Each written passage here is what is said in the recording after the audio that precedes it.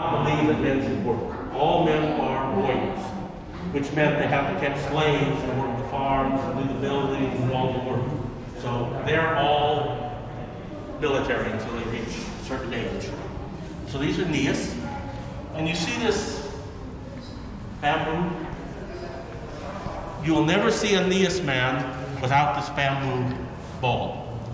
Because the Indonesians, pre-Hinduism, were ancestor worshippers. Some say they're animists, but basically they were like the Chinese.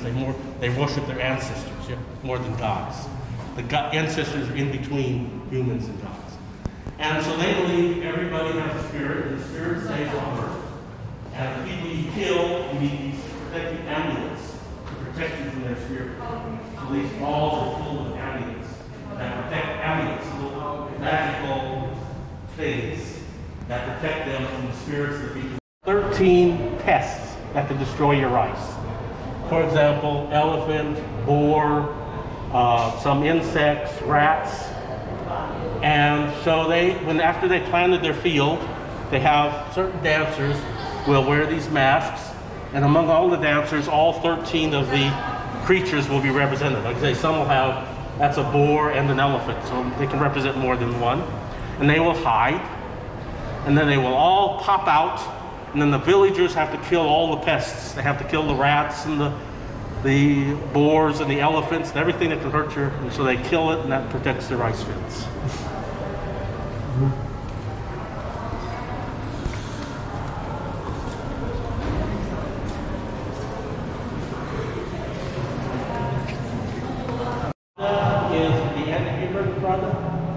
Prada is a very famous luxury maker.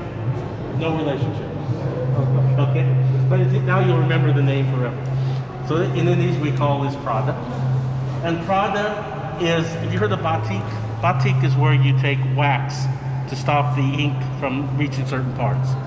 You make Prada the same way, but instead of wax, you use glue. So you make your design with glue, and then you sprinkle gold powder or gold leaf on it. You shake it, and the gold stays where you have glue. Like that, it can't be washed. So you get these beautiful works. Prada. No relationship to the Europeans. That's good. Did you remember? I agree.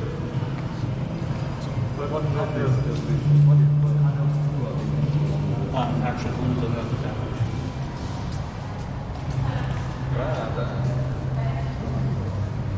It's very fine work with the clay. Because of the volcanoes and the organics, our clay is always being messed up. So every porcelain you see here is imported. Indonesia was very rich, and so we were able to buy porcelains. Indonesia has the second largest collection of porcelains in the world. The largest is in the Topeka Palace in Istanbul. Sorry, China, China, it's every day, we just throw it away.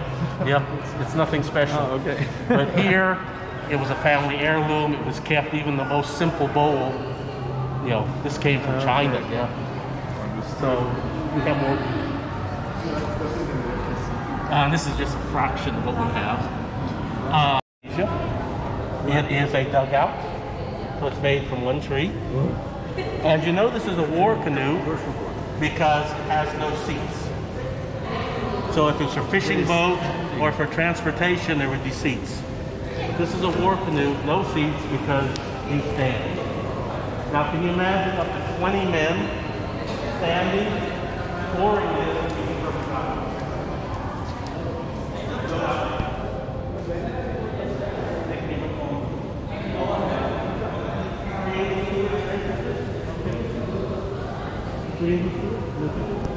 Your ancestors worshippers. So they believe your ancestors are always around. And these are the heads of their ancestors. And they believe that you can ask an ancestor a question. So, if I'm going to go to war, I will ask my ancestor,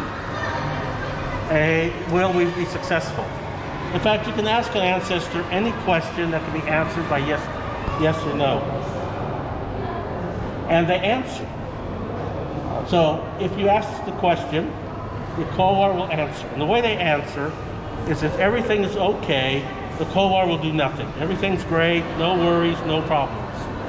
But if the answer is no, the Kowar will shake, or the person asking the question will shake. That means don't do it. Now, you can imagine they get a lot more yes answers than no answers. And if the ancestor gives too many wrong answers, they'll break it and find another ancestor that is more helpful. Because ancestors aren't always good. They can have bad ancestors. They may not like you. Not pleased. Huh? Not pleased. Pleased. I mean, they are not pleased. They're not happy with They're not happy with their kids, and if they're not happy, they'll destroy it and say, we gotta find somebody who gives better answers. Indonesians, even though they may be Muslim, they still pretty much believe to some degree in their ancestors. For example, he's sitting on a modern European chair, so it's not that old.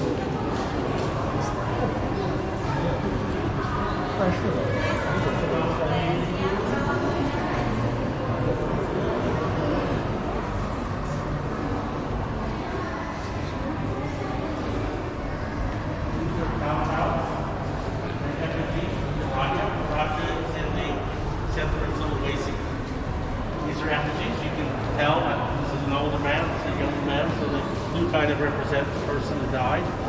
They are put onto the cliff faces, and the bodies are put into these caves dug into the wall. The body doesn't mean anything because the soul is in the effigy. And so when the cave gets full, we'll just stack the bones up. They group. Yeah.